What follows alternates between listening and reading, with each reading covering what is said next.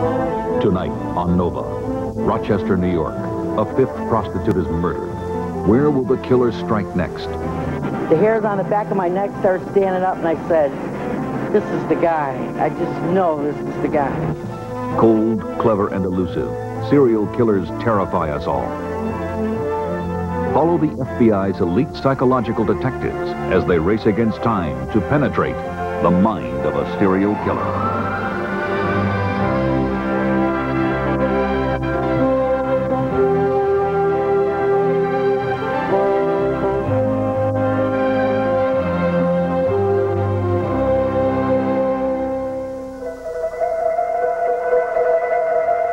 David Berkowitz, the son of Sam, shot at least 6 young lovers in New York City. Albert DeSalvo raped and strangled more than 10 women in Boston. And with 13 grisly murders in north central England, Peter Sutcliffe became known as the Yorkshire Ripper. Serial killers grip the public's attention and confront our own private dread. They come in all shapes and sizes, from every walk of life. They're often intelligent and resourceful. They are not driven by such conventional motives as revenge, greed, jealousy, profit, so they do not respond to such conventional emotions as guilt or remorse. They are, therefore, very difficult to catch.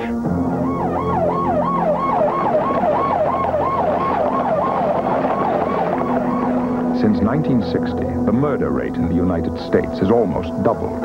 Now approximately 55 people are slain each day, and the number of mass, spree, and serial murders, crimes generally committed against total strangers, has increased steadily and alarmingly. Special Agent James Wright supervises the investigative analysis program of the Federal Bureau of Investigation. Back in the 1960s, the solution rate for homicide in the United States was over 90%. The solution rate last year was 68%. We're not seeing the type of crime that is committed between 2 people that know each other. We're getting more and more into stranger types of crimes. Those are the most baffling types because we don't have a ready pool of suspects, and very often we don't have a motive for these crimes, not an obvious motive.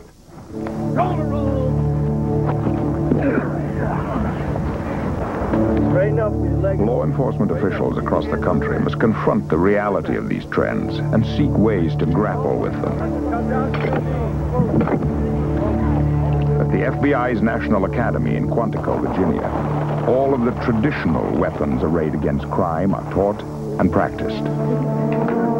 But non-traditional crimes require non-traditional methods. And serial killers, those who kill repeatedly, are perhaps the most terrifying challengers of all. Rick, how you making out, Roger? In a suite of offices, 2 floors below the ground, a small and elite group known as the Investigative Support Unit journeys into the very heart of darkness, into the minds and motivations of serial killers. Over the weekend, we had several cases that came in, several of which are serial murder investigations that are being The unit's conducted. objective in more than 1,000 cases each year, interpret behavioral clues left at a crime scene to come up with a personality profile of an unknown and elusive offender. They want to let the front office know that they just came up with another body last week. So they've had 4 killed in the last 2 weeks. This technique grew out of a pioneering study begun in 1978 of multiple murderers and other violent criminals. Its key contributor was Special Agent John Douglas, now the unit's chief. You interview the subjects, what they'll tell you is the thing that was really appealing to them was the hunt. The hunt and trying to look for the vulnerable victim. And once they have that victim, and they have that victim under their control, they feel the strength of the power and to control the life or destiny of this victim. They believe throughout their life they have been manipulated, they have been dominated, they have been controlled by others. They have a very, very poor self-esteem. So here, for this one situation now, that was fueled by fantasy, that they can get a victim, they can be in control, They can orchestrate whatever they want to do to the victim, and they can decide whether or not this victim should live or die, or how the victim should die. It's up to them. Douglas and his partner, Robert Ressler, went into the prisons and conducted extensive interviews with the most dangerous criminals to find out what made them tick. Out of the study came a system to understand and classify types of killers and other violent offenders.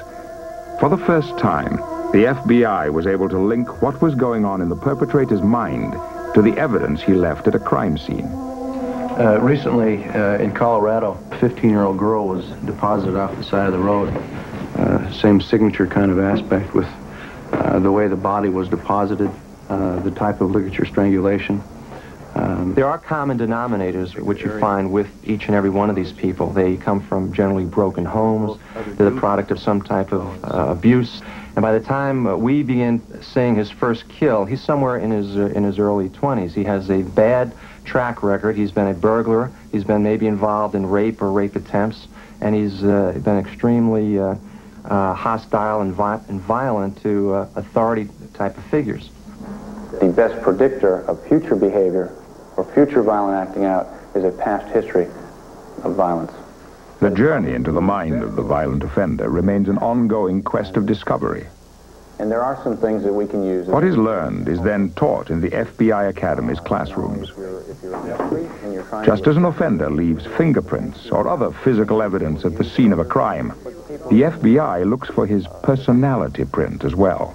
They're suspicious of others, they're paranoid, they're overly sensitive, hypersensitive to criticism. Investigators are trained to interpret this behavioral evidence to create a profile of the unknown offender. This technique can help police narrow their list of suspects and sometimes suggest active strategies to catch the perpetrator.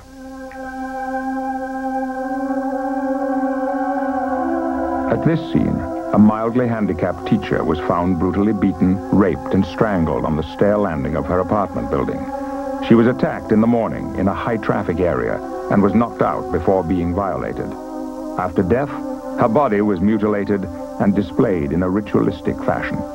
We've yet to see a case involving this kind of post-mortem mutilation where you had a black man or a Hispanic person. This seems to be the purview of white men and the manner in which they kill these victims. Special Agent Judson Ray brings his experience as a policeman to his profiling work.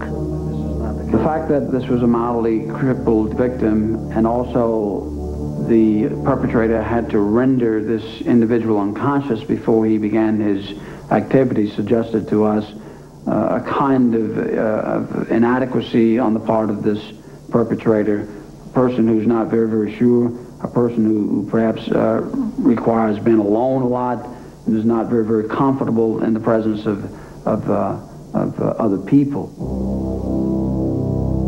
The fact that this crime occurred in the daytime, it was a very high-risk maneuver for the offender, suggested to us that this individual had at least a passing familiarity with the apartment building.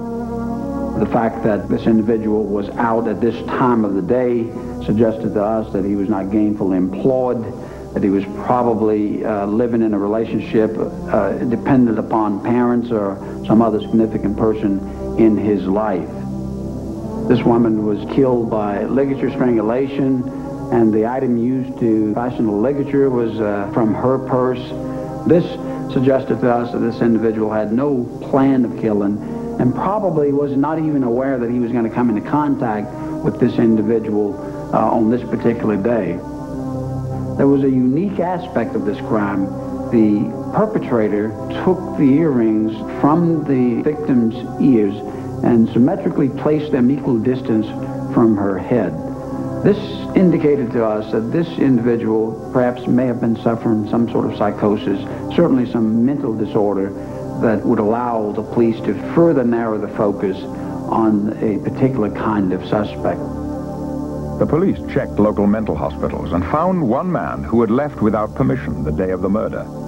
His father had once lived in the victim's apartment building, and in virtually every other respect, he matched the FBI's profile precisely. He was arrested, tried, and found guilty of murder. The program began in the late 1970s when we began conducting the research. Within the FBI, there was still a lot of skeptics. And it really wasn't up until about 1982 in the Wayne v. Williams case in Atlanta that we really got a name for ourselves. We went on site, we did an analysis, we did a profile that described him right down to a T. In 1982, Atlanta was a city under siege. Douglas went to the sites where each of more than 20 black children had been found smothered and strangled. Could this be some type of a conspiracy? Could we have multiple offenders involved? Could we be dealing with some type of group, the Ku Klux Klan or any other type of group who has hatred towards blacks? Generally, with those types of cases, the crime scenes are very, very symbolic. We didn't see that. Douglas felt a white person prowling these black neighborhoods could not have avoided notice, and that told him something. But he also knew that the choice of victim could tell him even more about the type of murderer. To understand the victim, that requires re-interviewing family members and people who are very, very close to that victim so that we can understand the dynamics that is going on between the violent offender and the victim at the time of the assault. Among certain victims, a common profile emerged. Young, adventuresome males, curious and inquisitive children, susceptible to a come-on or a con from the right person. And that person, Douglas believed, would be a black male in his early 20s, homosexually attracted to the boys, and clever enough to gain their trust. Someone this intelligent and manipulative, Douglas surmised, would follow the investigation closely, playing a cat-and-mouse game with the police. We began seeing that anytime someone would talk to the press, medical examiners or police, he would respond to that, and he would respond by presenting another body to us. And now the bodies were found in open view alongside of roads where he wanted us to find the victims. Then, when the medical examiner announced that hair and fiber evidence had been found on some victims, Douglas predicted that the next bodies would show up in the river where the water would wash away most clues. A stakeout was mounted. Wayne B. Williams, a self-styled music promoter and police buff, was apprehended on a bridge over the Chattahoochee River, where another body was soon discovered. Hair and fiber from Williams' home matched samples from 12 of the victims, the only 12 Douglas associates with Wayne Williams. During the trial, Williams appeared sympathetic and believable, so the prosecution turned to Douglas's personality profile in an effort to convict him. What I suggested to the prosecutors was to do a "this is your life" story. I wanted to infringe upon his body space. I wanted the prosecutor to get in between the jurors and Wayne Williams.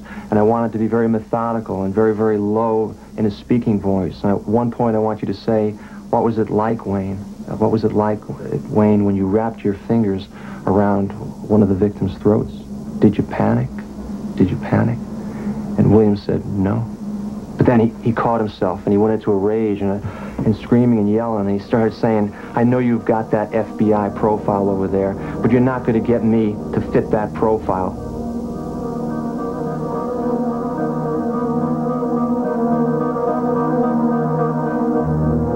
Atlanta is just one example of how a single person can leave a trail of human devastation in his wake.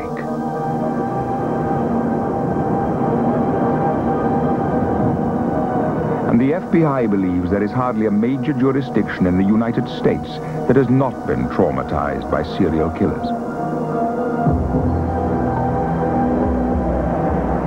When the bodies of two prostitutes turned up in Rochester, New York, it didn't create much of a stir.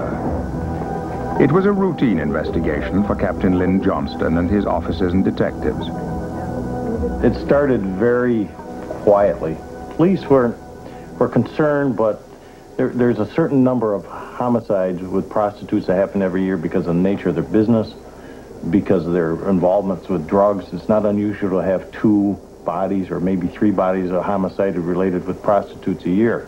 It started in March 1988 with the shooting death of Nicola Gerson. And these were spread out. They were not only in the city, they were in the county. Their little methods were different. One was apparently asphyxiated, the other one was shot. So there didn't seem to be a clear-cut pattern going on at that time. It was another 6 months before the next victim turned up. Authorities... And then there came a time in which a skeletonized body was found down in the river gorge. Couldn't find out who she was. It was real hard to start an investigation at that point, not even knowing who the victim was. Another one shows up down at the gorge, another skeletonized body. And then there was another prostitute that ended up dead behind the YMCA. It seemed to be a little cluster going.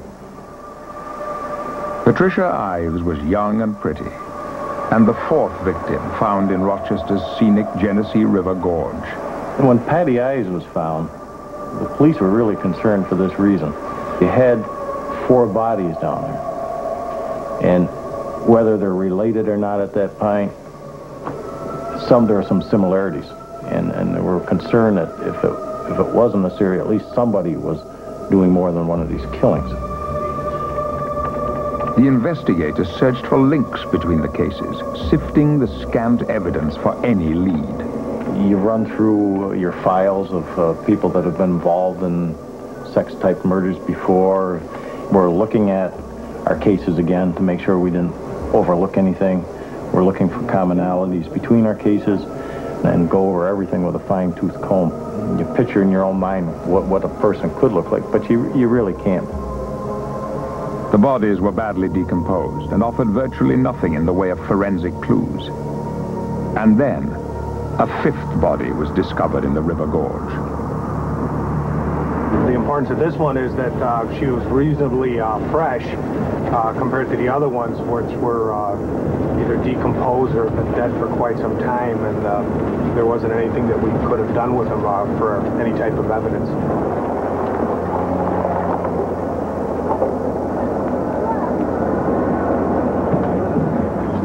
Officer Robert Garland had been the crime scene technician in each of the prostitute killings. We found her way down the hill down here, and it's so steep here we had to call the fire department, and they used ropes to put her in a basket, and we had to drag her up here. And we were very, very hopeful that we would get some physical evidence off of the body. Unfortunately, we had totally negative results. Fear and anxiety has area prostitutes drawing their own conclusions. One of the rumors on the streets is it's a John who caught AIDS, and now he's striking back. Maybe the guys feel like this here. He don't know which one of the girls burned. So he just taking them out one by one. When bodies started to come at a little more rapid rate, we brought in some people from Quantico, Virginia, with the FBI, to look at these cases for us, at the behavior, and to look at it as outsiders that could sit back a little more calmly, think about it a little more rationally, and paint us a picture, if you will, of who our offender might be. Freeze, FBI! Put your hands up! Right there. Don't move. Don't move.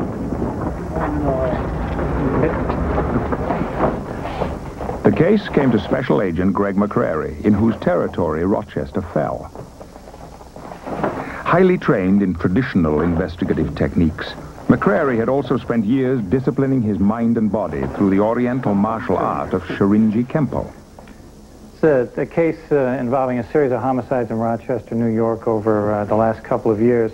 At the Investigative Support Unit's morning conference, he reported the facts to his colleagues. Basically what we're dealing with, we got a series of crimes where the victims were... We told Captain Johnson that we needed the investigative file, or at least a summary of the investigation. We needed the crime scene photos.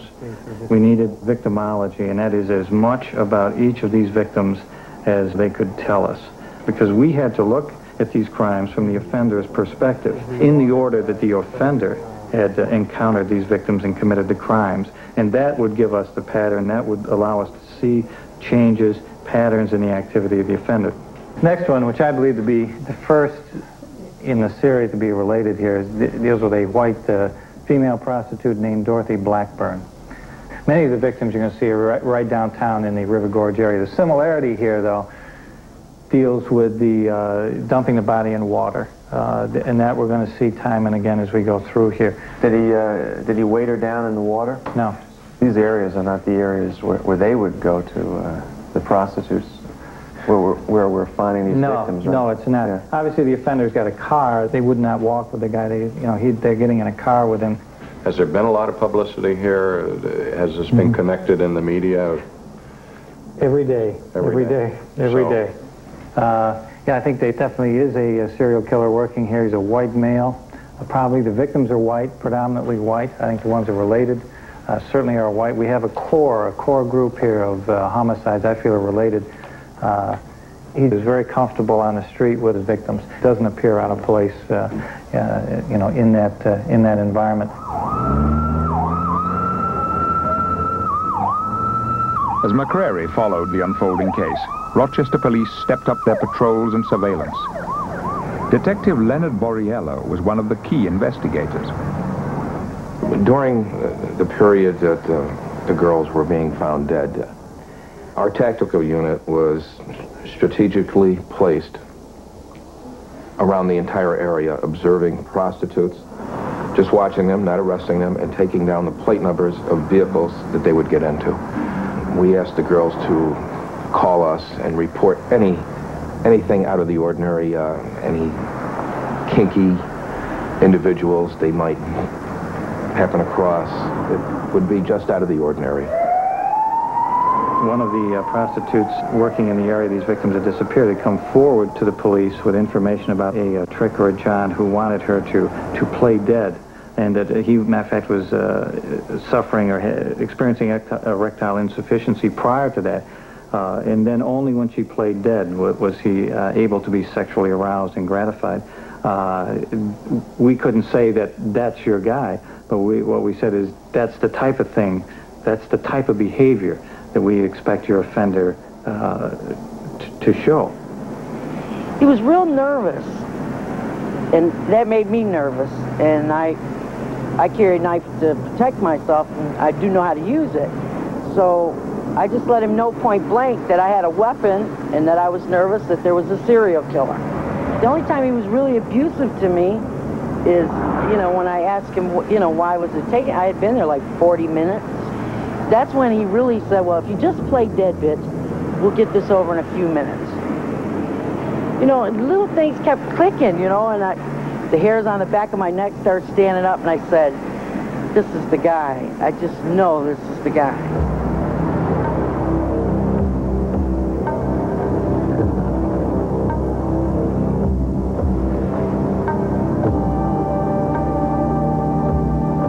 Becoming a familiar scene for Rochesterians. City police, the medical examiner, and a female body found hidden in a remote area.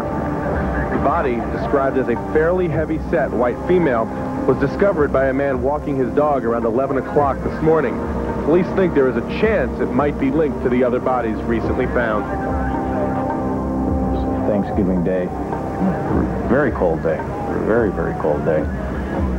And the medical examiner comes, and we process the scene, and we find out that the body had been eviscerated and been cut from the neck to the vagina area, and we're concerned, very concerned. Everybody there, they're low, real low, and spirits are cold, and Thanksgiving Day, another day away from the family, and we don't know what this individual's up to. He seems to be escalating in the type of activity he's doing. We still have no idea who he is. June Stott was the 10th victim found. The first who was not a prostitute, and the first whose body the killer had mutilated after death. When her body was found late in November, that, I think for the police, for the investigators, was a low point. They just really felt they were looking into the abyss at this point, and it was a very dark time. From our point of view, as paradoxical as it may sound, that was good. That was good news for us, because we had more behavior to work with, more behavior to analyze.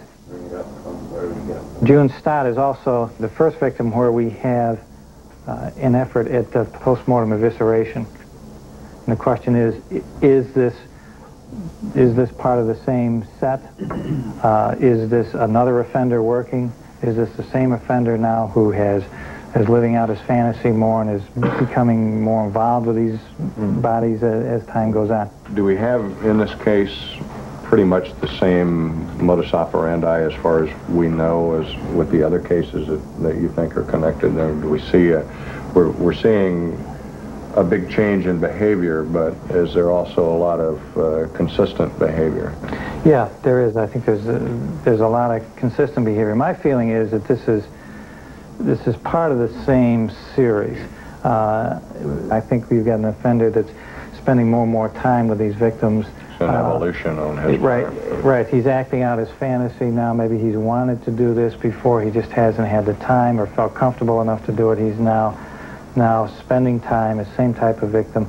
I think we'll see with the victims after this that this type of postmortem mutilation will continue. If this is part of acting out his fantasy becoming reality, he's going to continue to do this sort of thing with the victims.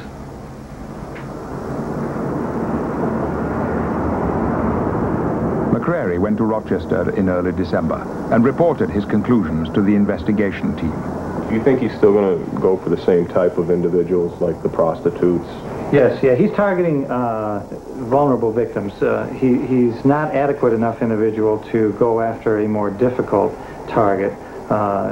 These are our initial analysis after a couple days of going through the cases led us to believe that this would be a lone white male. The age would be 30-ish. The victims were late 20s or so. We felt that he'd be just a little bit older perhaps than the victims.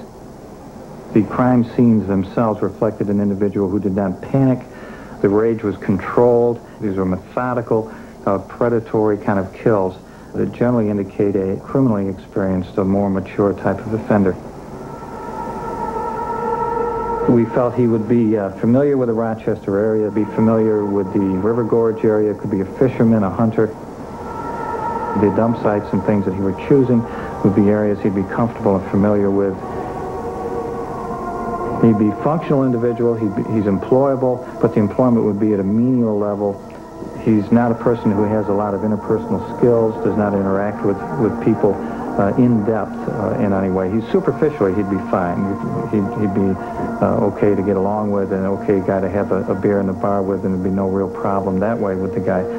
Certainly he was driving, he had access to a car, and the car, again, would reflect the personality. This would be a functional kind of a vehicle, no brand new car, not a sports car, nothing like that.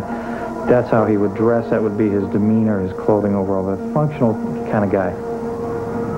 And that we talked to the Rochester police. They were stopping people they thought looked suspicious, stopping transvestites.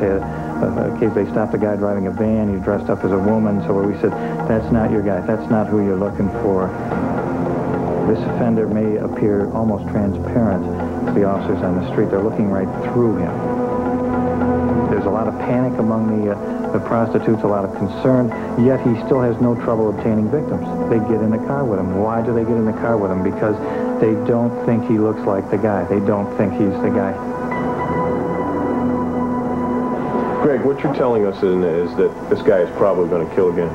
Yes, yeah, he will kill again. He's been successfully getting the victims to leave with him, no problem, and he'll continue that as long as he feels comfortable doing that. The body was discovered by a deer hunter. McCrary's prediction proved correct.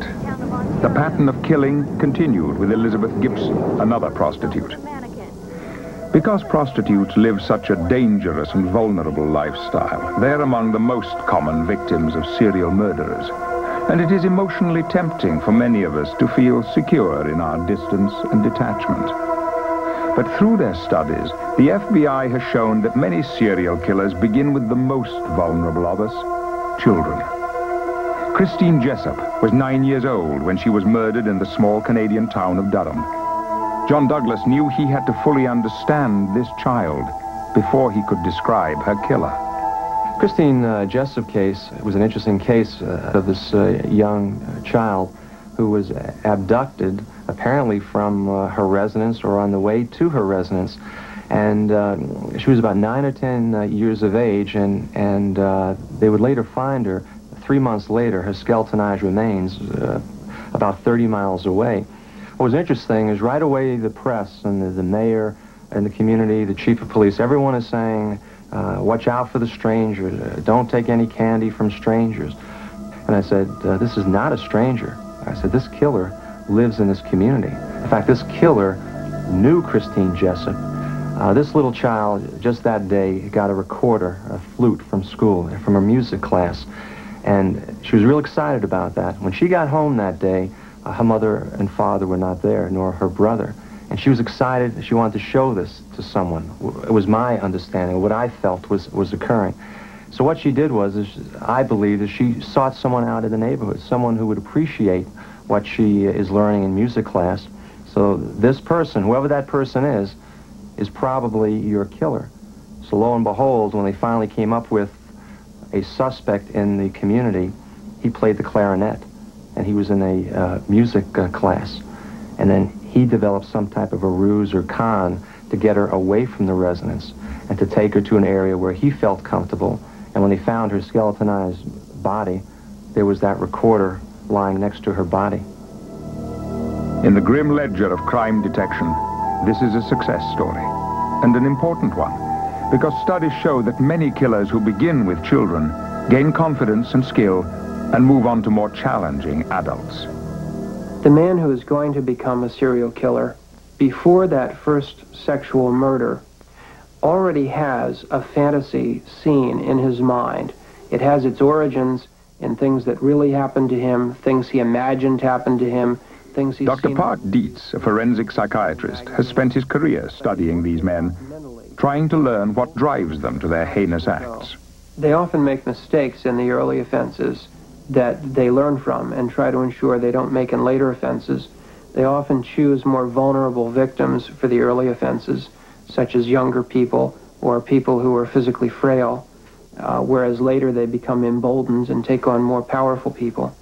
And so there are some patterns about how their crimes progress over time. But what is always the case for sexual serial killers is that the fantasy exists before the action. A striking number will have tortured animals in some extraordinary way, or will have been very cruel to children, tying the neighbor to a tree and tormenting the child and inflicting various harm on the child. Something that sets them apart from other children, which is an expression of their early aggression and which shows that they're already thinking in adult-like ways about doing terrible things. Intrinsic and environmental. Dr. Dorothy Lewis, a psychiatrist at Bellevue Hospital, has authored many studies on the links between childhood violence and adult crime. What most of the extraordinarily violent children, adolescents, adults have in common seems to be a vulnerability to impulsivity, to paranoid misperceptions, to distorting what is around them, but also a history of having been severely physically abused, often severely sexually abused, often raised in an extremely violent household. And again, from a psychodynamic point of view, you create a very, very angry child, and yet very few of these kids ever attack the person who has abused them. In fact, many of them don't remember it, put it out of their heads, but they displace a lot of this rage onto other people in their environment, so that the neuropsychiatric problems alone don't make you violent. Probably the environmental factors in and of themselves don't make you a very violent person. When you put them together, you create a very dangerous character. Research has shown there is no psychological formula for creating a serial killer. Ted Bundy grew up handsome and well-educated, charming to those around him, and killed at least 23 women from Washington State to Florida. Others come from different backgrounds. David Berkowitz, known as the Son of Sam in New York City, he was the product of an adopted family. He never knew about this. He would later learn about this after he got out of the military. And by the way, he had no sexual relationships with any females throughout his life until he went to Korea. And lo and behold, he contracts VD. So it adds further hostility to women. Goes back to New York to look for his mother, and he finds his mother and his sister in Long Beach, Long Island, and much to his surprise, they don't want a thing to do with him at all. So at that point in time, he blossoms. He blossoms as a serial killer. So he procures a weapon, a .44 caliber weapon, a very strong, powerful weapon. So he goes to areas where the victims, his potential victims, are parked in lovers' lanes. What's very, very interesting is he goes, rather than go to the driver's side, which is the threat, it's the male part, he shifts around the car and he goes to the passenger side, so which is telling you, as he's firing into that vehicle in the police type of stance, that his hatred, his anger is directed at the woman. The male is simply in the wrong place at the wrong time. And what he told us, which was very, very interesting, is that he's on the hunt nightly, like so many of these guys. And when they cannot find the victim of opportunity, the victim who's going to be in the wrong place at the wrong time, they go back to the areas where they've been successful in the past. They go back to the crime scene areas. They go back to the disposal areas, and they symbolically roll in the dirt and relive that fantasy over and over again.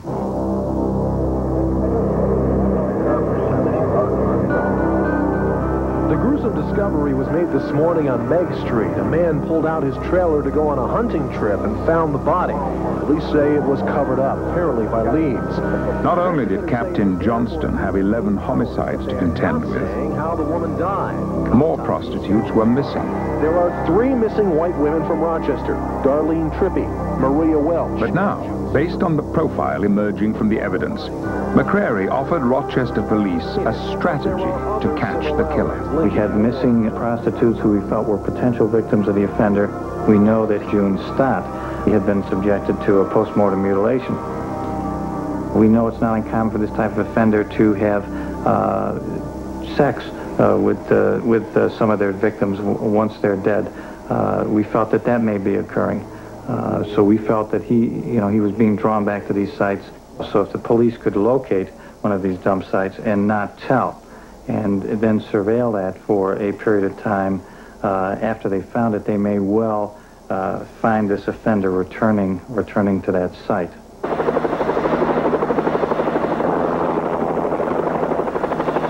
With 3 missing women presumably dead, the profile indicated the killer would be drawn back to the bodies. So McCrary's strategy lay in finding at least one and then waiting and watching. We've been searching in Western Monroe County for several days, concentrating along water, ditches, and along roadways where some of the bodies had been found. The pilots had been up several times and were starting to be convinced that the body was not in the area that we were searching. There came a time during the search that we made a decision to fly from Northampton Park back towards the city of Rochester along Route 31. While flying along Route 31, we finally saw a body.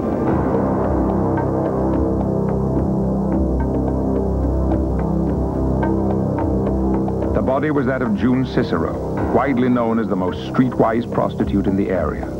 If she could fall victim to the killer, no one was safe.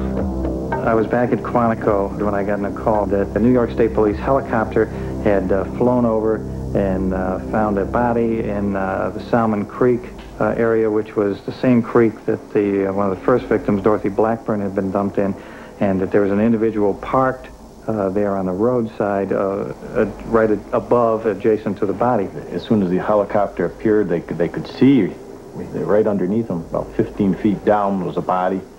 The car was right on top. The man swung his legs into the car. He was on the passenger side. This particular individual had fled when they'd seen the New York State Police helicopter. They had their patrol units converge on the area that he went in, located him, identified him. It was some contained excitement on my part. You're always hopeful that it's worked, that you've got the guy, but you're not sure. And we found out that the individual that they saw on top of the bridge was a person known to us now as Arthur Shawcross. McCrary's tactic had paid off. The killer had returned to sexually mutilate another of his victims. Police followed Arthur Shawcross to nearby Spencerport. They stopped him at the nursing home where his girlfriend, Clara Neal, worked. He was taken to State Police Barracks, where he was interviewed by Inspector Dennis Blythe. He was very calm. When I talked with him, Art, I asked him, do you know why we stopped you? And why we want to talk to you? And Well, I assume it's because I don't have a driver's license. And he was very cool and very calm. So I asked him, you've been very cooperative. Geez, I'd really like to take your picture. Well, why do you want to do that? Well, I just know you want to cooperate. Oh, okay, fine. And so at that point, I just had him stand up against the wall. And I asked him, smile. And he let me take his picture. We then took this picture and put it in with 5 other photographs. They showed me like 6 pictures in a little composite thing, and they told me, oh, take your time. I said, I don't have to take my time. This was the guy. It was him, It was him. Joanne Van Nostrand not only identified Shawcross as the man who had picked her up, but also as the one Elizabeth Gibson had been riding with the night she was murdered. We felt that this type of offender would need to be confronted with evidence that he would not confess unless he felt strongly that there was some evidence that linked him to the crime, that this was a mature offender, a more experienced offender, and that he would need to be convinced that we knew what he had done and were able to prove it. We had a lot of ammunition to question him about regarding the first case that we talked to him about, which was Elizabeth Gibson, which was supplied by Miss Van Nostrand. And I think it was 28 minutes before we got the first confession. It was probably the longest 28 minutes I've ever gone through. I mean, we were both very nervous because we knew we had the killer, but we wanted a confession so badly. You have to know when that moment is, they're at the top and they're ready to go over. And what brought him over the top was we started talking to him about his girlfriend, Clara. And I told him, and the whole time I'm patting him on the leg. I says, I would hate to think that Clara's involved in this. And he put his head down and he says, no, Clara's not involved in this. And at that point, you know you've got him. Yeah. I think he probably loved Clara enough not to get her in trouble for something he was responsible and his wife for. Because he knew he did him, and he thought we could definitely prove, that Clara's car was at the scene of the crime. So he wasn't going to leave her hanging on a limb. And he also gave himself a reason and a defense for killing Elizabeth Gibson by stating she started scratching his eyes and digging at his eyes. And then he also stated that he put his forearm under her chin and throat area and may have pressed down a little bit too hard because of his size. Accidentally killing her. And then he said he tried to give her mouth-to-mouth resuscitation and crying because he felt so badly that she had died, which I doubt very, very much. No. And as he put it, why did he kill these girls? Taking care of business. And that's exactly what he said, taking care of business. No remorse whatsoever. No. Very calm, very easygoing, a friendly somebody. He never said nothing out of the way to anybody to get you nervous or upset or nothing. Sources tell Eyewitness News that Shawcross worked here at G&G Food Service on Main Street for about a year. His boss says he was quiet, kept to himself, and a good worker. But he also said he wasn't aware Shawcross had a prison record. Arthur Shawcross's troubles with the law began in 1969. He was convicted of burglary and arson in Watertown, a small community north of Syracuse. Less than a year later, he was arrested again and admitted killing a young boy and girl in his hometown. Both were strangled and the girl was sexually molested.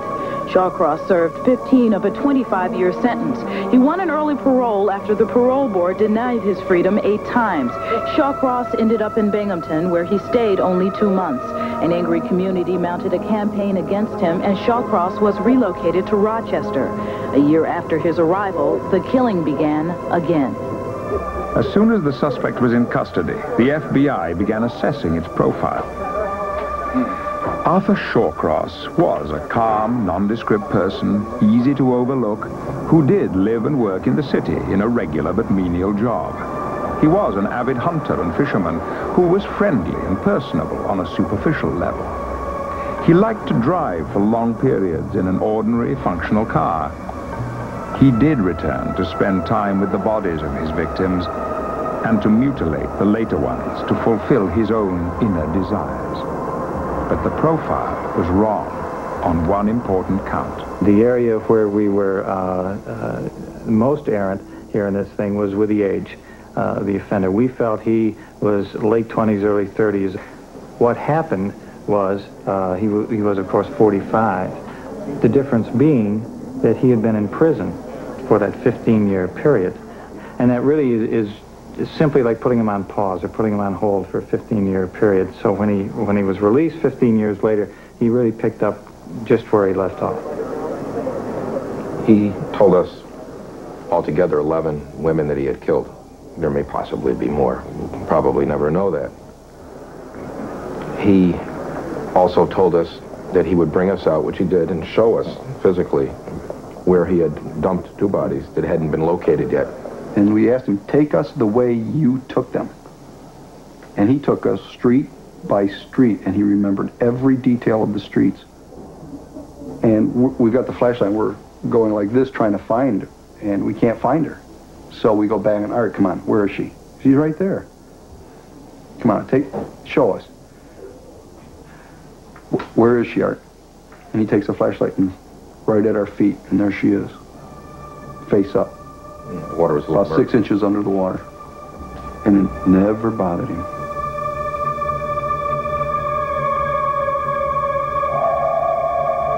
Darlene Trippi would be the last victim of Arthur Shawcross. The next day, he was arraigned in Rochester City Court and charged with murder. The task of leading the prosecution fell to First Assistant District Attorney Charles Siragusa.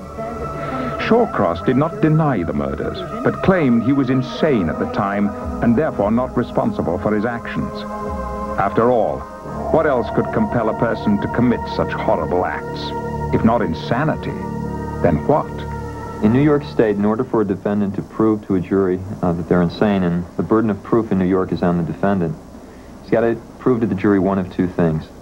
Either that at the time he committed the homicide or homicides, he didn't know the nature or consequences of his actions, that is, he didn't know what he was doing, or he has to prove to a jury that he didn't know what he was doing was wrong. If a defendant can prove either of those 2 things, then the jury would be bound to find him insane. For in retrospect, it signaled the beginning of a nightmare that haunted this community for 21 months. The most damning evidence will come from the defendant's own mouth. Rather than a medical diagnosis, insanity is a legal concept upon which psychiatrists are asked to give opinions. The defense chose Dr. Dorothy Lewis to present its claim. Or feeling. It isn't a powerful cue in that it doesn't tell a person what to say. What Dr. Lewis was trying to convey to the jury, based on her opinion, was the fact that Arthur Shawcross, because of what she referred to as post-traumatic stress syndrome with extreme episodes of dissociation, and because of organic damage that she diagnosed as complex partial seizures, was not responsible when he killed any of the 10 women for which he was accused in Monroe County. Toward that end, she attempted to convince the jury through the use of videotapes in which he supposedly hypnotized Shawcross that he had undergone in his youth severe sexual and physical abuse at the hands of his mother.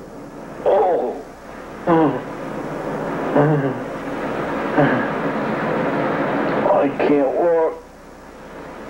Why can't you walk, Barney? I can't get up. Why can't you get up, Barney? Why? My back hurts. He was in a peculiar state at the time that he committed his act, so that I think there's a good question regarding whether he really knew what he was doing at the time that he was doing it.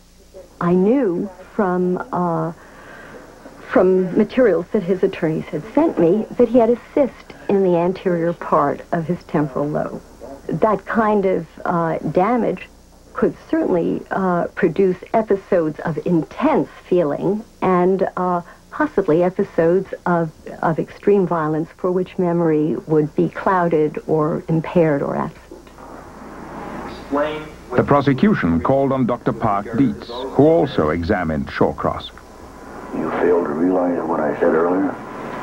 Well, I said I used a jackknife on one. Yeah, I remember that. And a saw on the other. And there's only 2 of them. There wasn't any other time you used a hacksaw? Why are you trying to get me mad? None of the serial killers that I've had occasion to study or examine have been legally insane, but none has been normal either. They've all been people who have got mental disorders. But despite their mental disorders, which have to do with their sexual interests and their character, they've been people who knew what they were doing was wrong, but chose to do it anyway because this for them was the ultimate sexual experience. The fact that Shawcross made sure that no one was around when he killed any of the victims, again, is indicative that he knew what he was doing. The fact that during this period of time when the killings were going on, he was able to hold down a job and without any apparently malfunctioning in his work. He was able to carry on a relationship not only with his wife, but with Clara Neal. I think are all factors, apart from the psychiatric evidence, that speak to an individual who knew exactly what he was doing. Cold, calculating, and remorseless, for whom killing was not an emotional disturbance, but in the defendant's own words, business as usual. The trial lasted more than 5 weeks. The jury deliberated less than 1 day. The verdict, guilty of murder in the second degree on all charges. The sentence, 250 years to life in the state penitentiary. The conviction of Arthur Shawcross raises a final question about such vicious killers. What to do with them? After all, Shawcross, like many other serial killers, had already murdered 2 children. We've seen many cases where these people have been put into prison, they've served their term, they've been quote-unquote rehabilitated, put back out into society many years later, and they continue doing the same thing. And we truly believe that rehabilitation is, if not impossible, it's extremely difficult. And we really believe that society has to be protected from these people. I think that it does very bad things for our society if we become a mindless kind of group of people who doesn't care why someone did what he did and thinks only in terms of punishing the individual or of doing away with him. I think that if we're going to be a humane society, we have to protect ourselves, but we also have to understand what made these people the way they are, and then I would say work very hard to try to prevent creating more people like that. What I have to feel and what my people have to feel, we have to put ourselves in the shoes of the victims. So what I flash back to is a victim who's screaming, who's begging for the life. And I have tapes here. I have tapes of victims who are being murdered, who are regressing in their behavior, calling out for their mommies, and calling out for their daddies, and begging, and please God, please don't kill me. But they kill them.